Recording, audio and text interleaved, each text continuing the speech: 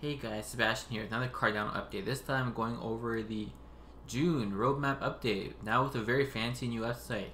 If you haven't seen, IOHK put out a blog post recently by Richard Wild, which explains the new design for the roadmap website, the rationale behind the design, all that kind of stuff. It's a really interesting read, and it kind of explains how this website works. So I suggest you go read it. I'll have a link in the description. But let's get right into it. Alright, so first up, Byron. So what's changed? Exchange enhancements has gone up from 90% to 100%, so now it's done. And this represents actually the release of Cardano SL 1.2, and that includes the V1 version of the API, and that's mostly what this is targeting. They're still doing improvements to the API, mostly related to external wallets, hardware wallets, this kind of stuff. But this exchange enhancements component is done. Meanwhile, Open Ouroboros delegation research, so the paper we've been told will come out, I believe it was supposed to be targeting end of this month, is up 20%, now it's at 95%, so it looks like they're on track for getting this out soon. I'm not sure if they'll have another paper on delegation, because I remember in one of the videos by IOHK, they mentioned they may have multiple papers on incentives and delegation, so we'll see kind of what happens. But regardless, we should see something coming out soon. Next up is the implementation of the Open Ouroboros delegation. So IOHK in the code base already. I mean, they have a lot of the proof of stake code already in there, but I guess this will be implementing the actual delegation incentive model that they decide on from this paper. So this is 0% obviously because they need to wait for the paper to start doing this. Multi-signature transactions is up 5%. This is something actually fairly recently. I showed you guys this, I believe, last week, which is in the Cardano SL codebase. They've been working on adding a protocol level support for multi-sig. So the multi-sig support they're adding has like a few caveats to it. So if you're interested, you can kind of go read this paragraph here or read the code, but mostly it's like if you want to create a multi-sig wallet, the order in which you create it has to also be the order in which you validate, and if a single validator blocks the transaction, even if you get, you know, like if you say like 4 to 5 people need to sign and one of them blocks, even if 4 to 5 people sign it, it will not go through. So there's kind of like some details to it. You can read it on here, which I'll have a link to in the pull request. But they're making progress on this, which is good. Because this is something that like is required for a lot of like companies to get into this, obviously, because the company can't hold all its assets on the wallet that a single employee could take over, right? Next up is wallet backends. This is up 5%. So wallet backend represents the rewrite of the wallets that they've been working on. So if you ever go to the Cardano SL GitHub page, there's a folder called Wallet New, and that represents kind of the new wallet backend. So if you're wondering what this contains exactly, this is based on the wallet spec that was released a while back. So they're going through and kind of systematically implementing the wallet spec, and going through chapter by chapter, also doing some formal verification in certain parts of it. So they're making progress on that, and that's what this 5% represents. Next up, consensus incentive and fees is up 5%. This is also related to paper they're going to publish soon. If you want to see kind of what this paper is going to look like, a sneak peek, actually it's not on the roadmap page, but there's a video by Lars where he explains kind of some of the ideas behind the paper that will be released hopefully shortly, but no date announced as far as I know. So if you're interested in this video, again, it'll be in the description. You can go check it out. Quantum resistant signatures hasn't moved. Light client support hasn't moved. It's still at 20%. That being said, I feel like it is in some way represented by this wallet backend change, because as part of this wallet backend change, they've been making new parts to the API to allow external wallets, to allow wallets that you can't spend on, like a wallet you can keep track of, but the funds are restricted. All these kind of the features that will be enabled. And so in a sense, for this light client support, it's depending on this wallet backend And so if this is progressing in a sense, you can say that the light client support is also progressing. We're making a progress towards this. Human-friendly addresses, however, has not changed as far as I know. Networking, interestingly, hasn't changed, despite the fact they've done a lot of refactoring work, cleanup work in the networking stack. And I think this is because this will come up in a later section related to block download speed. So I'll talk about that in a bit later when we get there. Data's wallet accounts hasn't moved. This is related to being able to support multiple wallets inside Daedalus, which is important. As they say, if you have a hardware wallet or whatever, you can imagine you have a Daedalus instance, and inside the Daedalus instance, you keep track of maybe like 2 or 3 hardware wallets, something like that. So it hasn't moved, but hopefully they make progress on this. Next up is release strategy. This is something that has no progress bar, but it actually is something they've been working on a lot. So if you don't know, Cardano SL 1.2 was kind of the first version where they wanted to have a very rigorous testing pipeline. So they've been working on doing that to try and get a monthly ship cycle, right? So before this, it was just that like whenever they had features to ship, then they would ship it out, and so maybe it took a few months. But now they're trying to move on kind of like a monthly or bi-monthly, I'm not sure what it'll end up being, cycle. And so they've partnered up with some firms to help in testing. They've been trying to set out a process. Charles has talked about this, I believe, in one of his update videos on Twitter.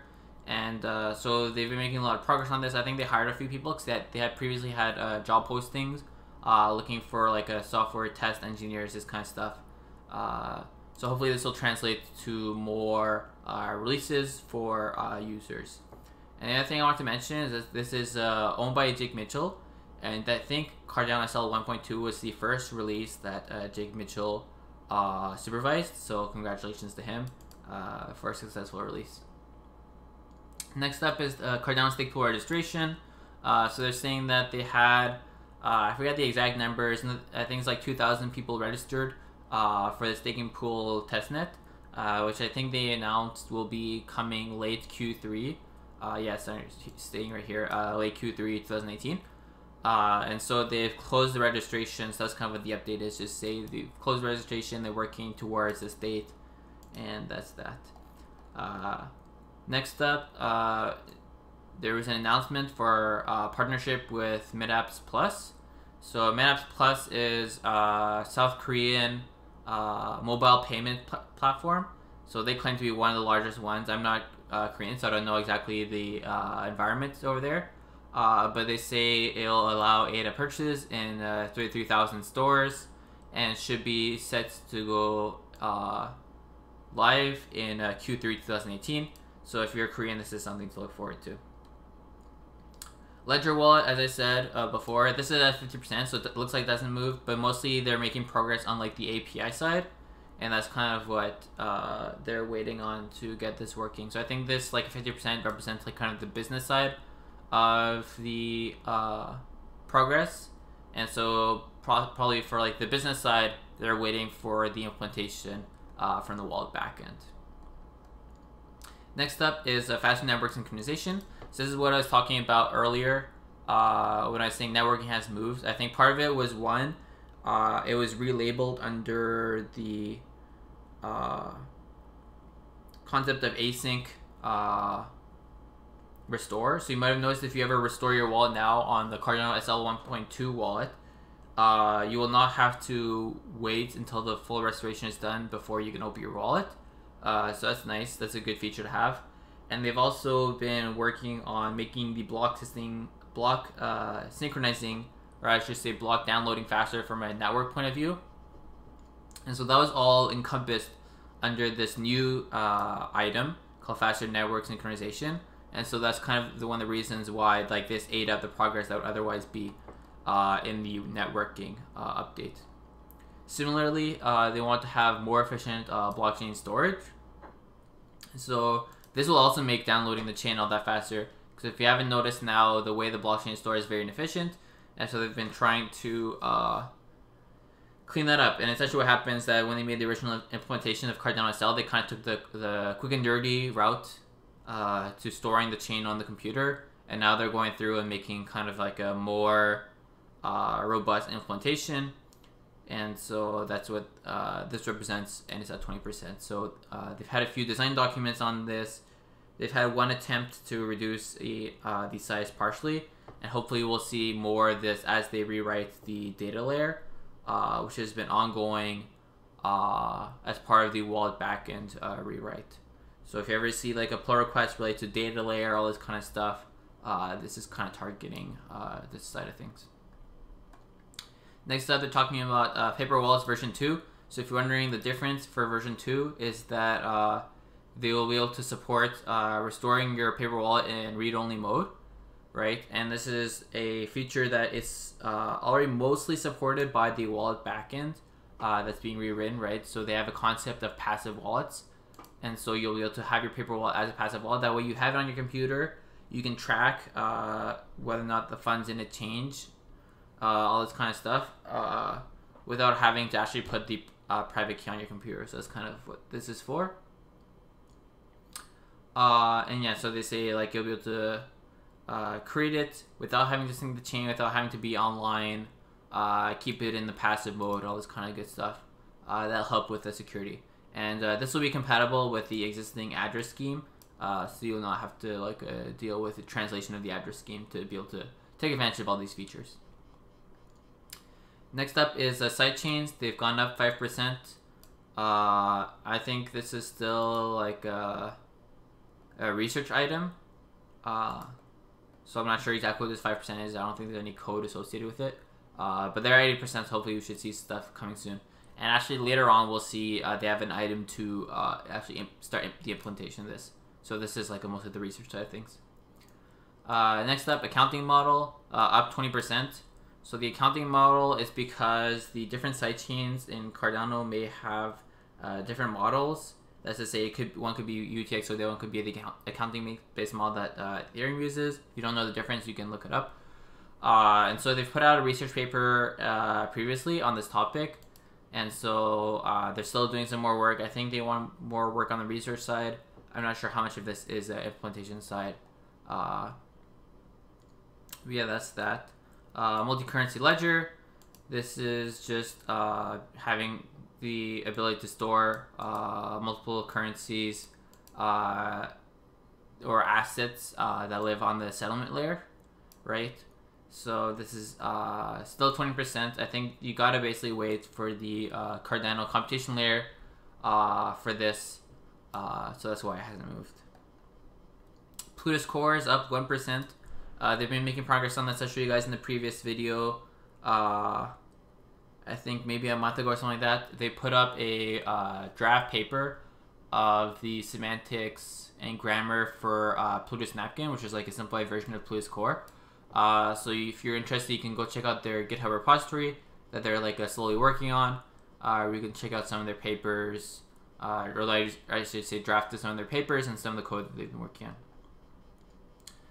The yellow virtual machine is up 15%, up to 90%. And so the target release date for this testnet, so remember that the yellow testnet is different from the KEVM testnet, right? So for yellow, they've been targeting July. So they say they've got 10% of the work remaining. So it looks like probably they're on track unless something disastrous comes up. So we can look forward to that. The code for this, actually, if you go look at the documentation on GitHub, they actually have like a lot of documentation about design principles, why things are designed the way it is. So if you have, a day or two to read through it, it's a lot of text and you kind of technical understanding to go through it. But it's pretty interesting and pretty well documented. Yeah, so lastly we have the integration implementation of everything above, right? And this is like at 16%.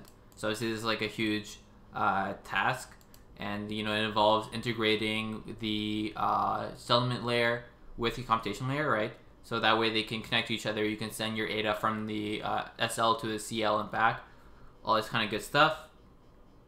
So obviously this will take a long time to make, and they're making progress.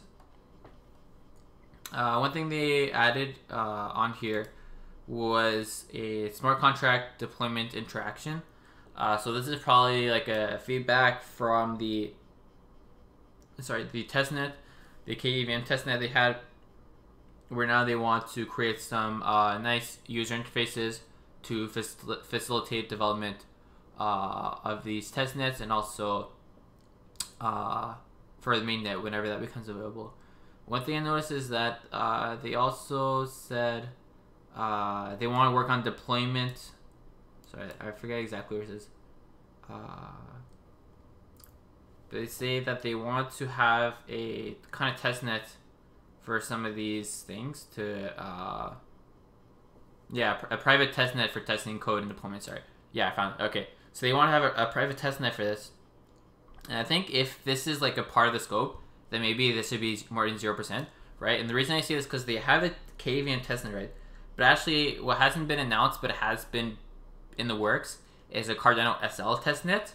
And you can actually go right now to the IOHK repository, and you can find, I think it's in like IOHK ops. They have some documentation for how to set up a Cardano SL testnet, and it's pretty comprehensive. So it leads me to believe that they're gonna have this coming up sometime soon-ish. I don't know the exact date, of course, and I think this is also mentioned in the testnets video they uploaded a few weeks ago that they've been working on this. And so if that's the case, then they're making progress towards the SL testnet deployment. And I think the only reason that you could justify 0% on this is if you say, okay, we will have the Cardano SL testnet, but you'll not yet be able to run Plutus Core on it. And so it kind of depends how you see it. Yeah, for Gogwin testnet launch, this is still at 50%, which is the same thing as last month. Which is to say, probably, I'm assuming what happens is that 50% is the KVM testnet launch, which has gone successfully, and then the other 50% is the yellow testnet. So that's kind of what these two probably entail, and so that's why it hasn't moved. And then lastly, voting center is put here, but actually it's put in Basho also. And this is 20%, this doesn't move. I'm not sure what's happening with this item, because it was like previously always in Gogwin, then it got moved to Basho. And now it looks like it's in both, as you can see from the name, Basho, but the fact that we're in the Gogwin section. So I don't know exactly what's going on with that. That's it for this roadmap update. If you want to keep track of Cardano updates as they come, please follow me on Twitter, YouTube, all that kind of good stuff. And hopefully I'll see you guys soon enough.